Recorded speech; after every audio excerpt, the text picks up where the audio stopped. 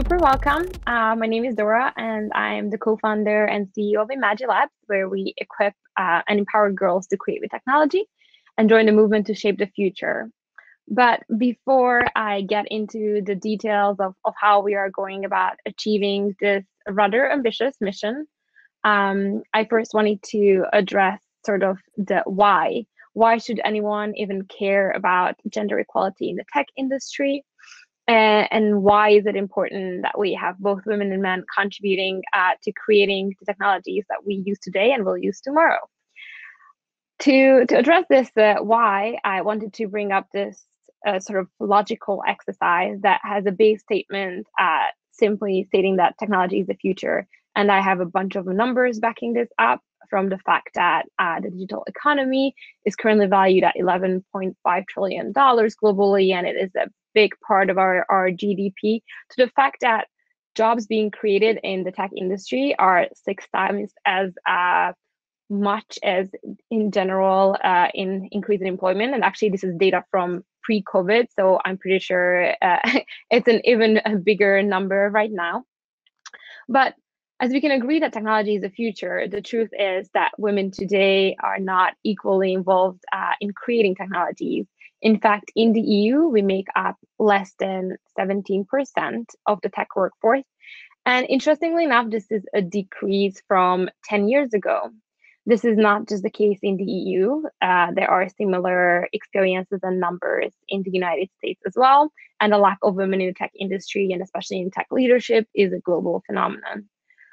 And so following from these two statements that technology is the future and women are currently not equally involved in technology, we can drive to this logical result that unfortunately today, women don't have an equal chance to shape the future.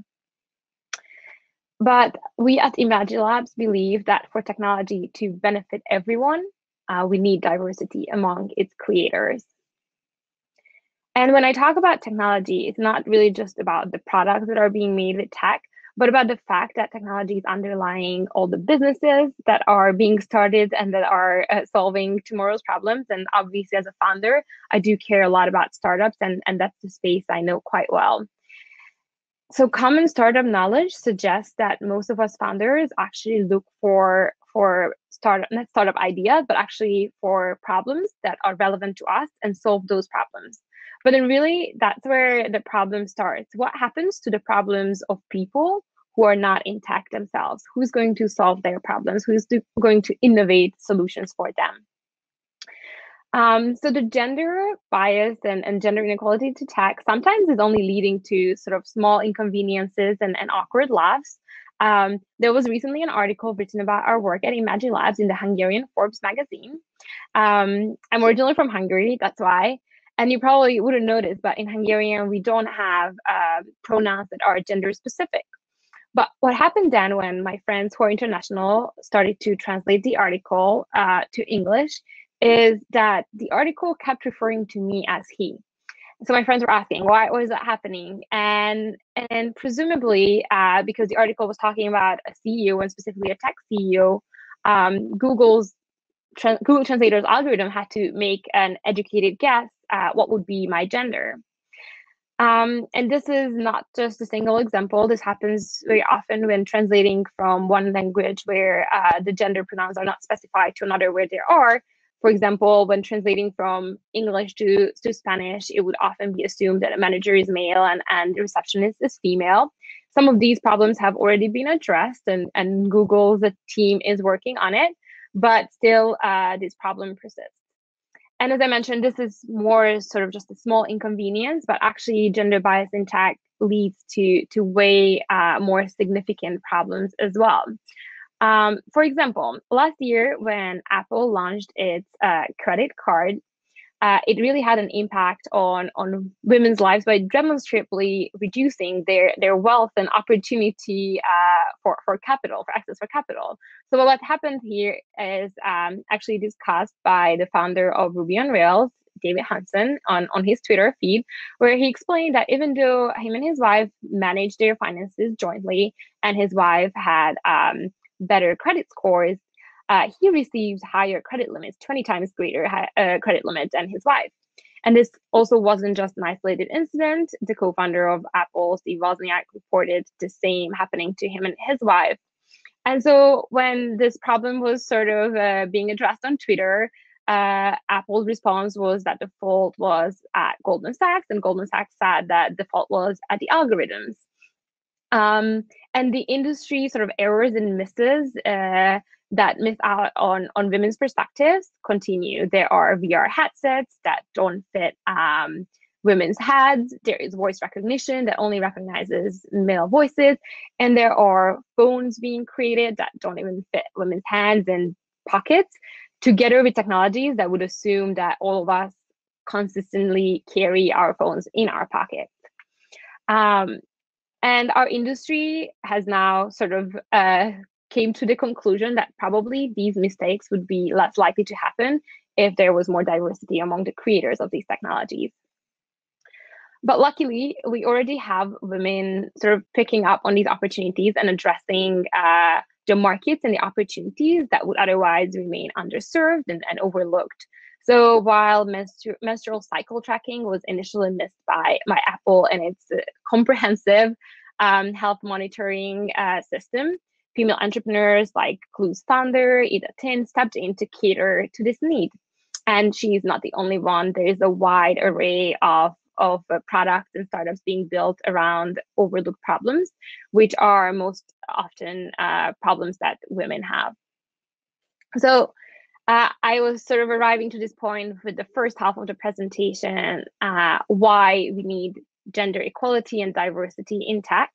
And now I would like to address more the question of how we can get there. So the lack of women in tech in the industry has been referred to as sort of a leaky pipeline problem, all the way from high school to college to early career. Women are dropping out. But this problem already happens earlier. And as a woman who has worked in tech and studied in tech, I have experienced how there is a decrease of participation by women.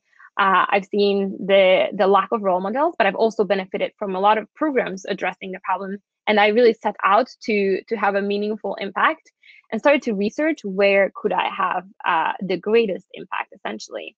And that's when I found multiple studies that have pointed out that up until around the age of 11 and 12, girls and boys' interests are more similar in technology and science.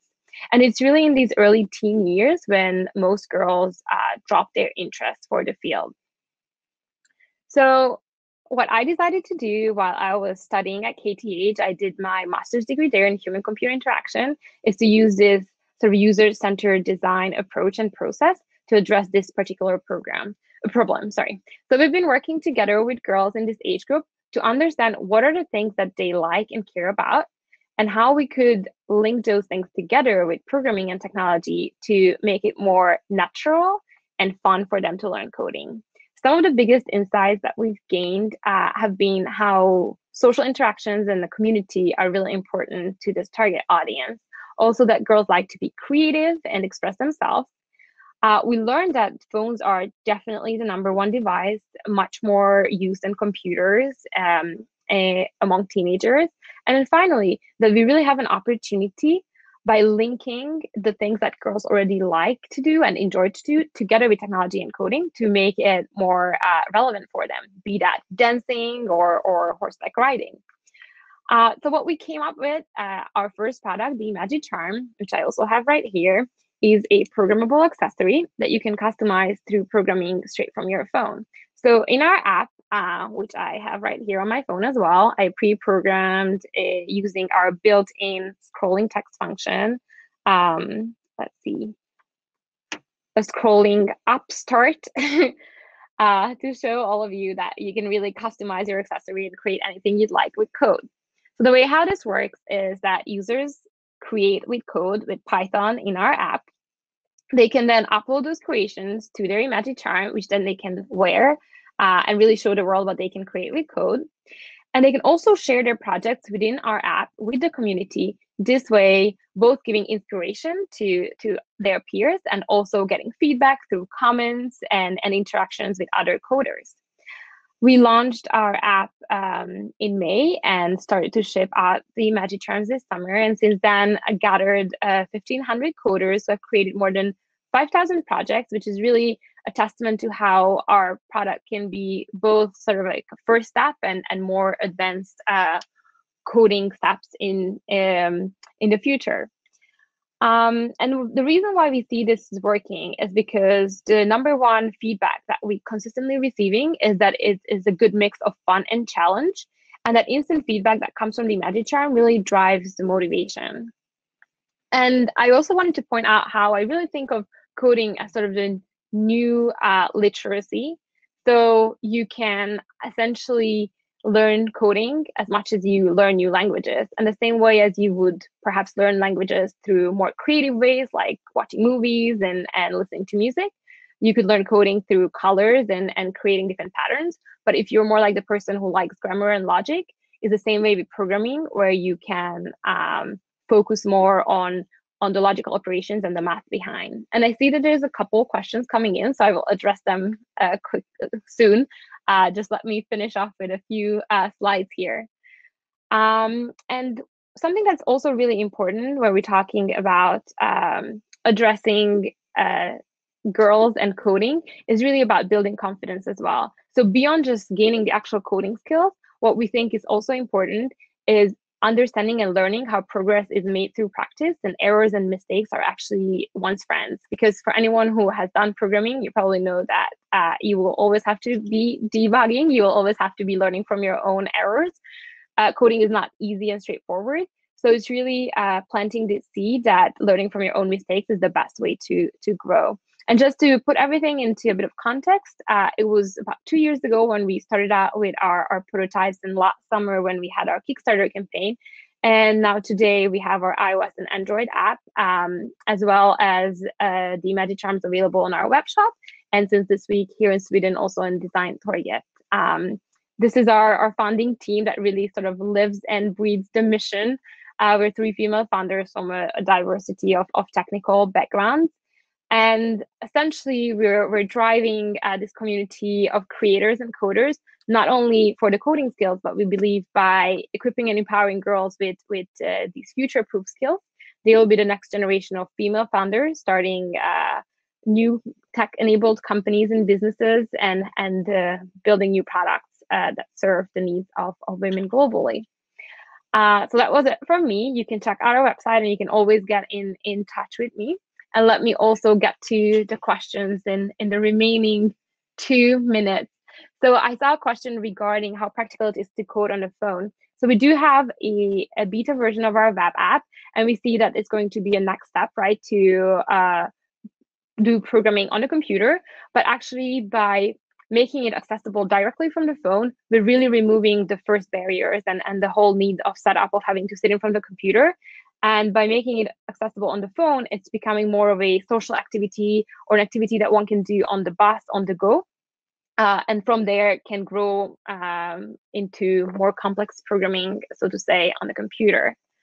It's interesting with the mixed versus girls-only audiences. So we do have programs, and we've worked with summer camps where there's both boys and girls, and the product can be used perfectly well in schools as well. Our product and our packaging is not gendered. What is important is that all of our design process, all of our evaluation, when we get feedback, is making sure that it's girls first, that we are making it inviting for girls, that girls enjoy it and can learn with it. But turns out through this process, we created a product that is also extremely fun for a lot of boys. Yes, so I think I have addressed most of the questions, but if there are more questions, please just shoot them my way, and I will try to quickly answer in the remaining 1 minute. And thank you for all the comments. If you would like to get in touch, yeah, you can see my email, and feel free to also get in touch through LinkedIn. I'm going to just leave my my LinkedIn right here. Thank you, everyone.